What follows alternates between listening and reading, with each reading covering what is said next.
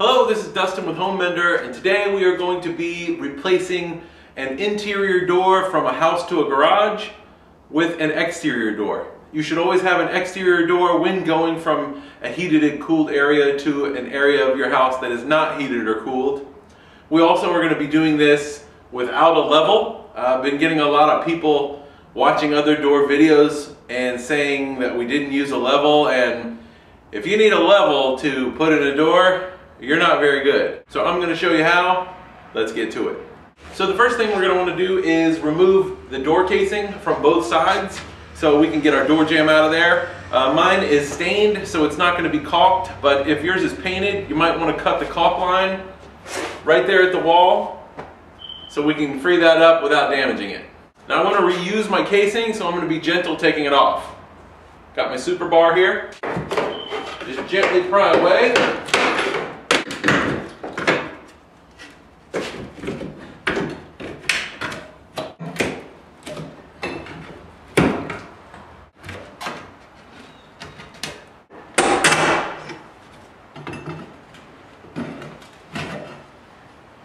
Now this other side of the door is painted casing, so we're going to cut that right there at the wall, so we're not going to damage our wall and not going to damage the casing getting it off.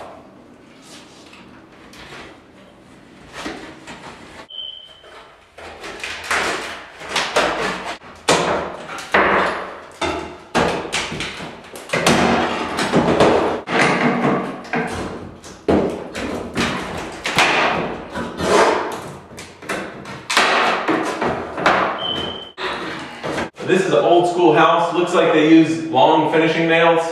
Might come off all in one piece.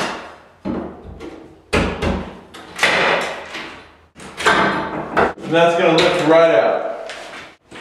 Beautiful. So this is what happens to a door when you use an interior door, where an exterior door should go.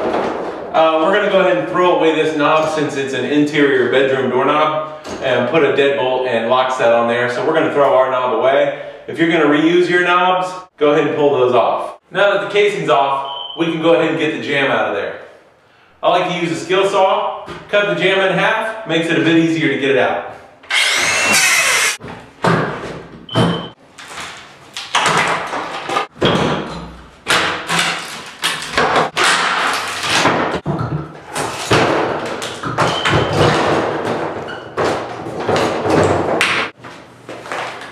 Old door jamb out.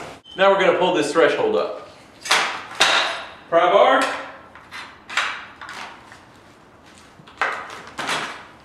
Now that we got the old door jamb out, we're going to check the framing, make sure we got all of our nails cleaned out. Good to go. Now we're ready for the new door. Let's prep the door so we can get it in the hole. We're going to pull these little black tabbies off and step on those and lift. Got a hardware pack on top of the door. Get that off of there. And we're going to remove this little lock doodad.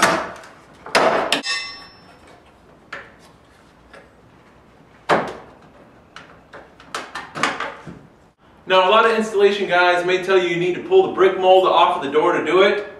I find that's false. I like to try to put it in with the brick mold on it. First of all, it keeps it straight, and second, it's less work. However, I want to be able to reuse that stained casing that was on the door originally, so we're going to go ahead and pull the brick mold off before setting the door. Take a hammer,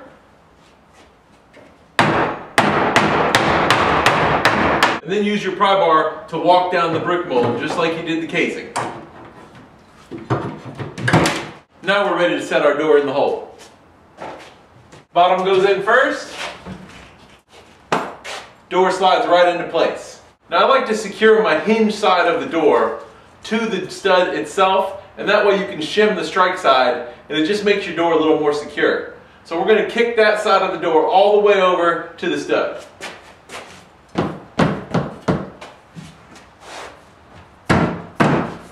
There we are.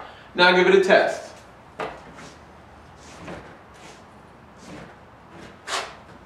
Looking nice. Let's go ahead and secure this side to the stud. How do you know how far to put it in? Well, I'll show you. If you open up the door, you can feel on this side, this interior side should be flush with the jamb. If the outside is not flush with the other side of the wall, you can always trim that out later. But you should make a door look beautiful from the inside first and worry about how to make the outside beautiful later. I'm going to use my screws that came with my hardware kit. Make sure I'm flush with the inside wall, and then use the extra hole in the hinge to secure the jamb. That's in there. Now here's why you don't need the level.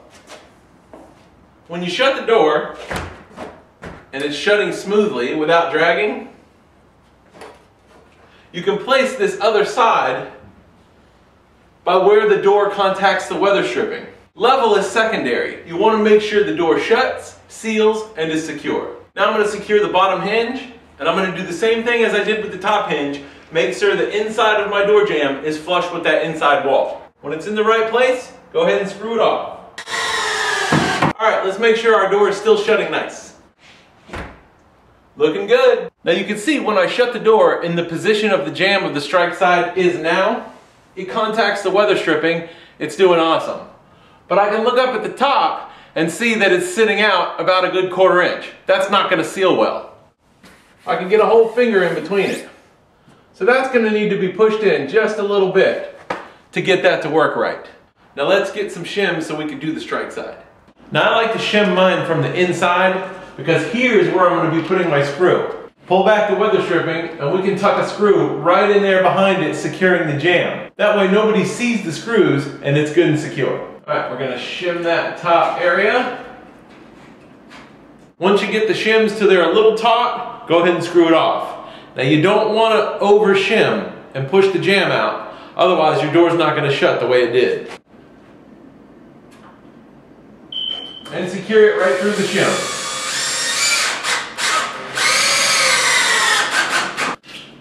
Screw is hidden. Now let's do the bottom. Again, make sure your door is shutting nice. Put the jamb where you need it, shim it, and screw it off.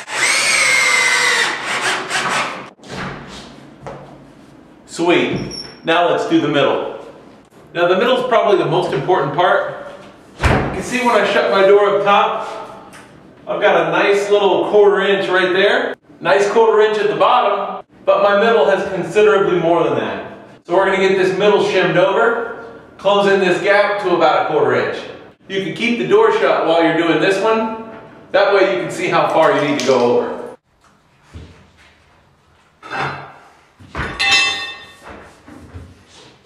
That's looking good. Let's go ahead and secure the middle. Check to make sure we're working. And that door is shut and sweet. So our door is secure. One final test. My door is contacting the weather stripping all the way down, and remember from the inside, my 1/4 inch line all the way is uniform without a level. This door is going to shut and seal nice. Let's get it weather stripped. I got my roll insulation here, and we're just going to fill the gaps in between the jamb and the framing. Stick it in there like so.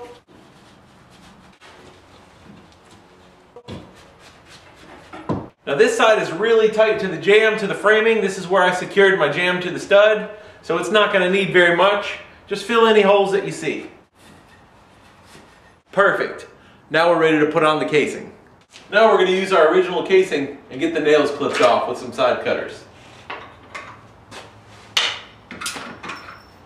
I'm going to use my trusty air nailer and put my casing back on and use the old paint line as a guide.